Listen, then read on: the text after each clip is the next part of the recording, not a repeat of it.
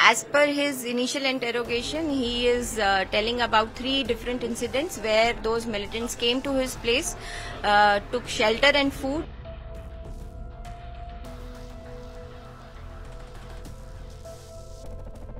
They were Pakistani militants, and the number that he has told us is 3. One day prior to the incident, he was tasked with taking them cross country to the place of incident. He was present there while the incident was happening.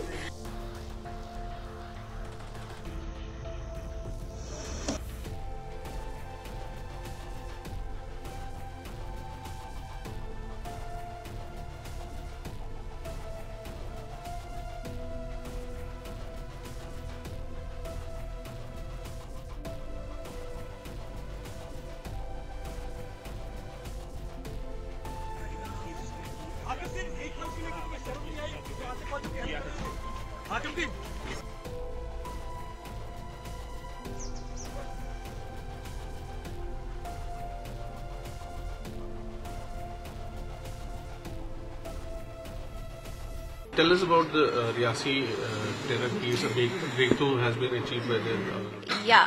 A major breakthrough has been achieved today where a militant associate, a terrorist associate, has been arrested in the case.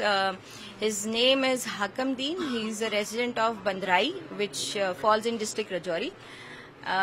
He was providing those militants food, shelter, and was working as a guide to those militants, to which he has confessed. And tell us about the events, what all, how he helped them and how he brought them. As per his initial interrogation, he is telling about 3 different incidents where those militants came to his place, took shelter and food, and on one day prior to the incident, he was tasked with taking them cross country to the place of incident. He was present there while the incident was happening, and later on he has not divulged it completely, but what we feel is that he actually helped them cross from the place of incident via the forest to the other side.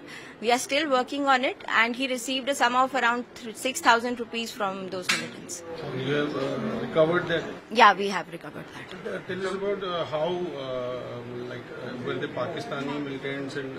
Yes, they were Pakistani militants, and the number that he has told us is 3. And any other attack he has helped in? No, not. He has not divulged any such details any yet. Whereabouts of the terrorist?